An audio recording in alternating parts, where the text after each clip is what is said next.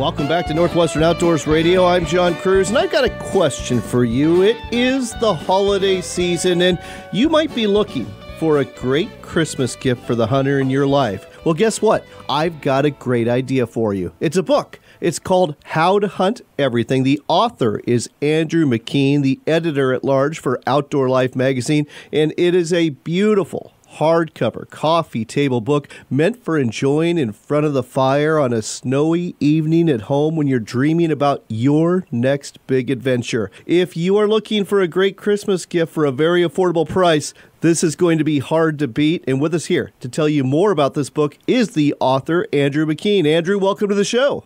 Thank you, John. It's nice to be back. Well, it's nice to chat with you again. And I'll tell you what, I really enjoyed the pheasant hunt that you and I went on in South Dakota. Can't wait to share that with our listeners on our sister show, America Outdoors Radio, this weekend. It was a great time. In fact, before the show, you and I were just talking about our trip back. I actually scratched out another limit with my dog, Nellie. She just wasn't done hunting with you. She just needed a little bit more. So I gave her a little bit more, but it's nice to be back. But what a great hunt that was. That was, and I know that Miss Nellie is a pup, but I think she is doing great, so good for her. Let's get back to the topic at hand, though, because, again, it is Christmas time. A lot of people are scrambling, trying to find that perfect gift. Why don't you tell our listeners about this book, How to Hunt Everything, and what they're going to find inside the pages? Sure. Well, it's the title is very modest. How to Hunt Everything it lives up to that promise on the cover. It is a round-the-world journey through a hunter's lens of pretty much everything, every species, every place to hunt in the world. The only criticism I got after it came out was that I hadn't included a couple of uber-obscure species or feral cats. And so, you can always wait for volume number 2. But no, it is a collection of really how to and where to advice on how to hunt literally every winged, furred, and sometimes finned critter in the world that's open to legal hunting. Now, you've got, like 200 different types of animals to hunt within the pages of this book, and you wrote most of it, and you've hunted most of them, but you did have a little help with some of the species that you didn't have experience with. Yeah, I have been fortunate enough to hunt, pretty much around the world, but there are a few blind spots in my experiences. And so I asked a couple of my fellow outdoor writers to contribute their perspectives on, for instance, rhino hunting. I don't know how many of your listeners will have a chance to hunt rhinos into the future, but I know it's the sun is kind of setting on that. So, the African Big Five, I needed a little help with that, as well as crocodiles in Africa. That's another one that's eluded me. So, Bryce Towsley, outdoor writer, David Draper, another outdoor writer, Kyle Winterstein, all helped. They contributed bits and pieces to the book. So it is a platoon approach. Well, I am really interested in a couple of the species here, and they're not ones that are really exotic, but they're ones I don't have any experience with. So I thought I'd take this opportunity to ask you about them. And let's start off with moose, because where I live in Washington State, and actually in a lot of states, it's a once-in-a-lifetime license draw. So it's not like too many of us in these states where it is that opportunity have a whole lot of experience about how to go about doing it. So if we're lucky enough to draw that license or tag, or maybe we just want to go to Canada and hunt moose up there or over to Maine, how do you go about it?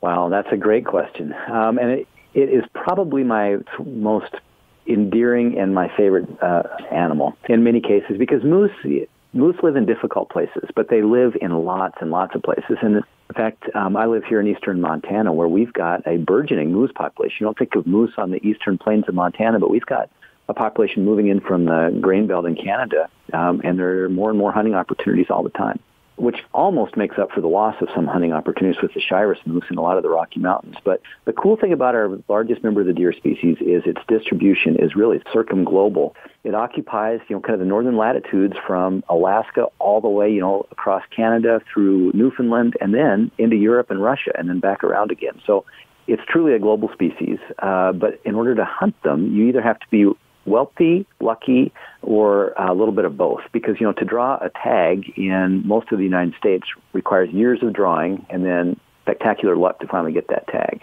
Or you can hire an outfitter and go hunt them really across Canada or Alaska. Alaska's got a DIY moose opportunity. It's one of the few big game species, grizzly bears and Dall sheep are excluded from this, that you can hunt without a licensed guide or an outfitter. So it really is a species that you could have your own adventure really pretty inexpensively once you get the logistics figured out. But I love everything about them, from their, the immensity of their antlers to the places they live and their behavior. A lot of people look at their big bulbous nose and squinty eyes, and they mistake them for being maybe intellectually challenged. Boy, they're anything but that. And once they know they're hunted, they're a really elusive animal. And one other way to hunt them that I noticed in your book is boat hunting, kind of a Canadian thing. You're not exactly shooting from the boat, but that's how you're finding them, aren't you? One of the interesting things about moose is they really love those boggy, low-slung areas, mucky, muddy, swampy, brushy, places that really make hunting difficult. But one of the ways to get through is on flowages, and canoes are a great way to do it. I would say the Canadians and kind of the fur trappers, borrowing from the Indians, sort of invented that, but it's easy to do actually even in the States. Lake hunting is a really effective way to hunt moose in the Rocky Mountains, especially in the rut when they come down out of the high country and mingle with girls along lake shores. All right, let's change from the northern hemisphere to the southern climates. Talk about something completely different. Alligators and crocodiles. I mean, you can hunt them in the southeastern United States. You can hunt them in South America. You can certainly hunt big crocs in Australia. What are the different ways that they're hunted in these areas? Again, this is really another real global species between alligators and crocodiles. They occupy that kind of the swelter zone, as I call it, around the world. And there are about as many ways to hunt them as there are species and subspecies. A real famous and effective way to do it in the American Southeast is with a baited, a big, basically grappling hook. You put half a chicken carcass on it, and basically you gig them. Another way, a lot of people will spotlight them, and they will either shoot them from afar or even get close to them and spear them. Bow fishing is somewhat effective, although I've heard lots of horror stories about broadheads glancing off that really armored snout. Oh, yeah. And then in Africa, a way to do it is to stake out a bait on the shore for crocodiles, and basically you sit in a ground blind or some other kind of hide and ambush them when they come for it. Again, people mistake alligators and crocodiles both for being kind of slow and methodical, but they have amazing olfactory senses, so their sense of smell is immaculate. So you get the wind wrong, you're not going to ever even see one. Wow. Believe it or not, we are already out of time. So don't say that. I know. So we've got to get back to this. How to hunt everything. How can people get a hold of this book so they can buy it for Christmas? The best way is to go to Amazon and just search for it. You'll find it. I think it's discounted right now. You can get a blazing bargain on it. If somebody wants an autographed copy, I'm sure they'll find a way to find me, and I'll work with them to get them an autographed copy. But it is, if you've got a hunter in your life, it's an essential book either for the coffee table or the bookshelf, and it was just a lot of fun to put together. And folks, this is a blazing bargain. I just checked this a couple of days ago. It was being offered at only $19, but there's limited quantities, like only a dozen left in stock. So you're going to want to hop on this right away. The book again, How to Hunt Everything by Andrew McKean. Look for it at Amazon.com. Beautiful coffee table book. Great layout, just as you would expect from the folks who produce Outdoor Life. This is going to be a gift that somebody in your life is going to enjoy for many a winter night. Andrew, thanks for sharing this with us today on Northwestern Outdoors Radio. Thanks, John.